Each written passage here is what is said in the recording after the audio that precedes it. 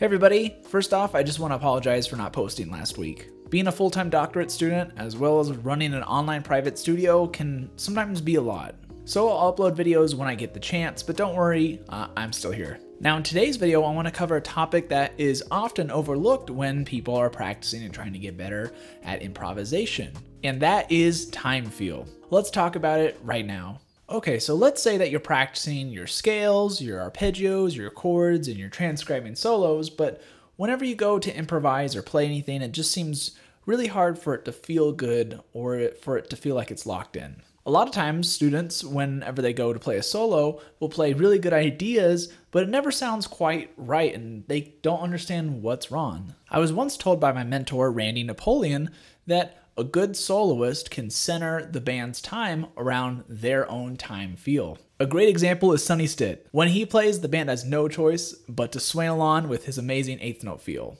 So how do we develop good time feel then? Let me give you a couple exercises that'll help. Well, the first thing that you need is a metronome. Yep, everyone's worst enemy, the metronome. And the metronome app that I use is Pro Metronome. Just in case you're wondering, not sponsored, I just really like them. So the first thing that you're going to want to do is you're going to take your metronome or your metronome app and you're going to want to make it where it accents just one.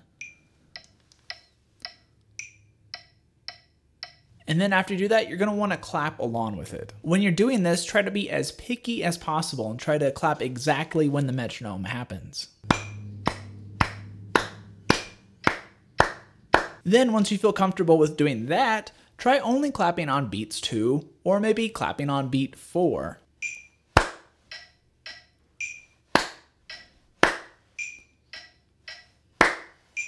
Now, here's where you can really test yourself. Make the metronome only play on beat 1 and do the same exercise as before. Again, starting with clapping just all the chord notes and then picking a chord note out from that to clap.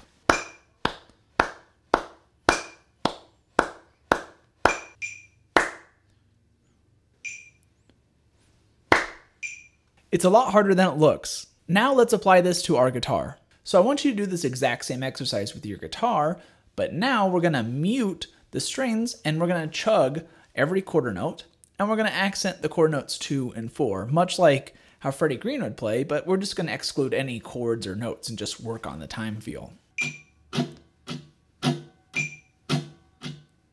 So make sure to do this until you feel really locked in into whatever tempo you're practicing. I would start with tempos ranging from 110 beats per minute to 140 beats per minute to start off with. Right now I'm practicing at 110 beats per minute. Alright, so now let's play some lines. Alright, so you practice clapping with the metronome and chugging your chord notes on the guitar. Now let's get some eighth notes together. For this exercise, we're just going to use the B flat major bebop scale.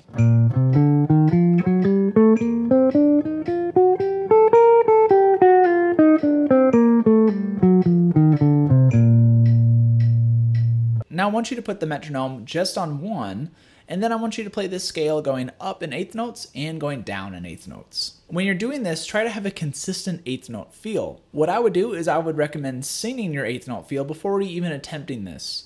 And then make sure that when you're doing it, you can consistently sing that same eighth note swing feel at whatever tempo you're practicing.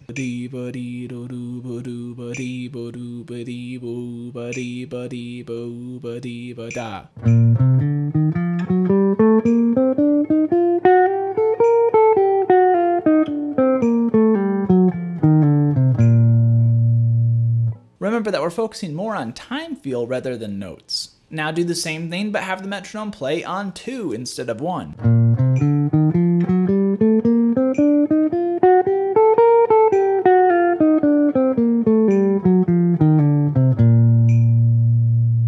So as you can see, you can put this on any beat and do this exercise. You could put it on beats 3 or even beat 4. And if you really want to challenge yourself, try putting it on the and of a beat, like the and of 2 for instance.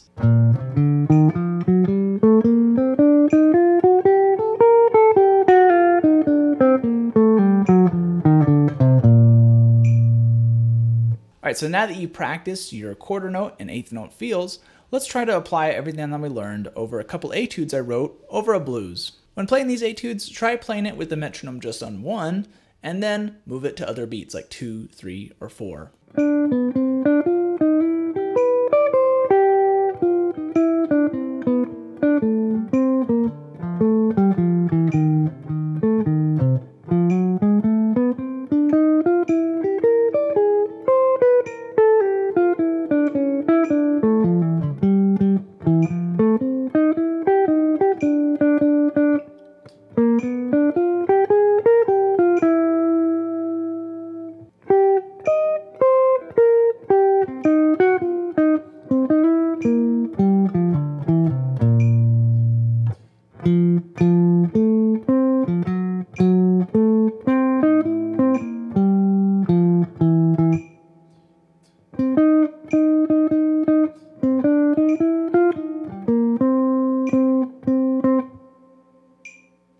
If you constantly work on your time feel this way, you will develop a strong quarter note feel in turn, which will develop a strong eighth note feel, and when you play solos, people are really going to notice that. You'll be like Sonny Stitt. Thank you guys so much for watching this video about how to develop a good quarter note feel.